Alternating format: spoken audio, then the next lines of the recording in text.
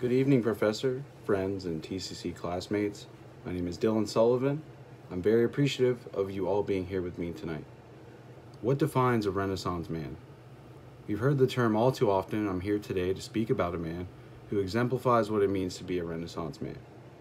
I am before you all today to talk about the life of Lewis Howard Latimer, a man born from nothing yet would stop at nothing to become a renowned inventor amongst any other accolades. Let us begin with the early years in Lewis Latimer's life.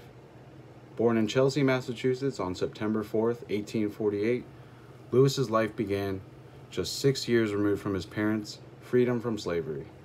His parents, Rebecca and George Latimer, ran away from slavery in Virginia, destined to live on free soil in Massachusetts.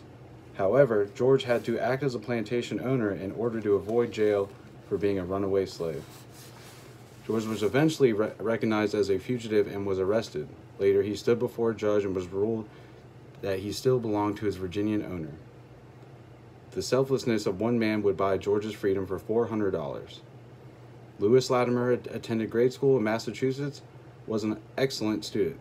In between school, he would work with his father at the barber shop. However, in 1857, Supreme Court ruled that a man could not be a free man even though he had lived in a free state. Shortly after the ruling, Lewis' father had disappeared. Living with a single mother, Lewis falsified his age in order to join the U.S. Navy. However, short-lived, Lewis' military career taught him a lot about mechanical drawing.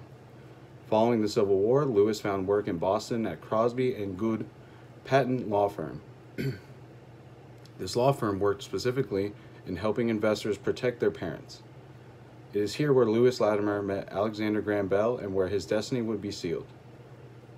Alexander Graham Bell tasked Lewis with the mechanical drawings of the world's first telephone, and it was because of Lewis' speed and efficiency that they were able to be first in production and to win the patenting race. Later on, in 1884, he was invited to work alongside Thomas Edison, who had invented the first source of light using electricity.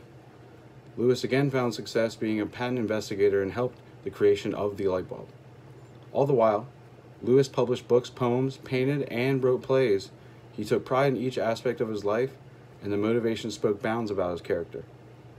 From beginning to end, Lewis Latimer is an inspiration to us all.